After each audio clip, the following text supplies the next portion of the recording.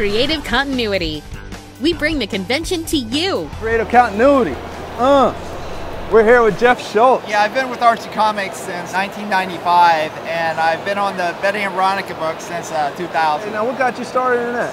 I was doing Peanuts licensing. I worked in Kansas City. I came back to New Jersey. I was working for a friend of mine.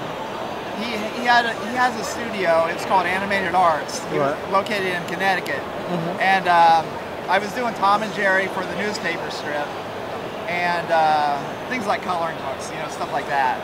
And then I started at Archie, and so I've been doing that ever since. All right. And I've been doing well lately the Peanuts, Charlie Brown. Right. For the past maybe year and a half, and you can see my own Hugo and the Bug. Hugo and the Bug, which is right here. It's a comic strip which hasn't been syndicated. This is kind of floating around out there. Oh, okay. Okay. All right. So with Archie, you've done a cover for this up and coming, Death of Icon, Archie. Yeah. How does that make you feel in terms of just being, you worked with him since 1995, correct? So how does that feel? When they asked me to do the cover, they didn't tell me what it was for. And they said, we want it to look like this.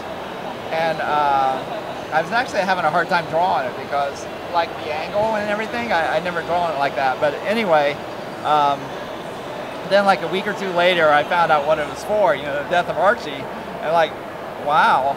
Yeah, wow. And I feel like kind of like honored, that they would ask me to do the cover. Yeah. But and then I was at my friend's house. His name's Glenn Whitmore, and he colors the book. He colors the Life with Archie book. So he had the pages at his house, and he was coloring, and I was over there, and I was looking through it, and I see this, maybe I shouldn't give away what happens, but Archie, gets killed. It was like really traumatic. Wow. Wow. Yeah. So what was your favorite thing to do with Archie?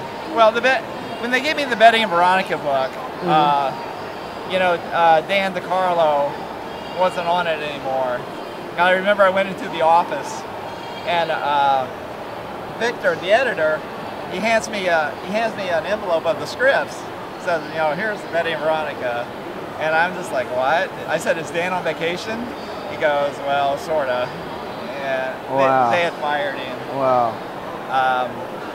And it was funny. I remember when I was first drawing the book, Betty and Veronica. It was such a big deal to me, and my hand was actually shaking, and it sounds really stupid now, but drawing that, drawing the first like 2 or 3 stories, I don't know, it sounds weird, but no. So then eventually the nerves went away, and it was just.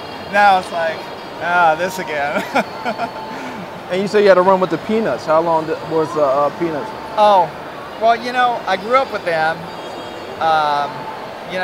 They've been my favorites. For forever. Like a lot of people.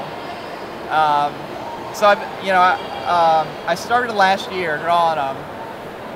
The funny thing was, Mike Pellerito, who's president at Archie, I was in the office one day. I said, Mike, do you know anybody at Boom Studios? Because they put out the book. They put out the Peanuts book.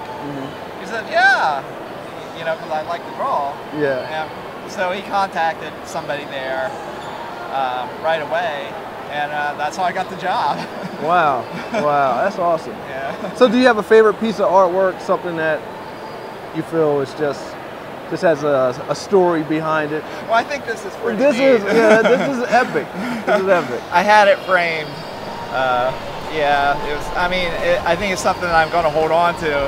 All right. This was Jeff Shultz with Creative Continuity. Thank you for the interview. All right. Thanks a lot.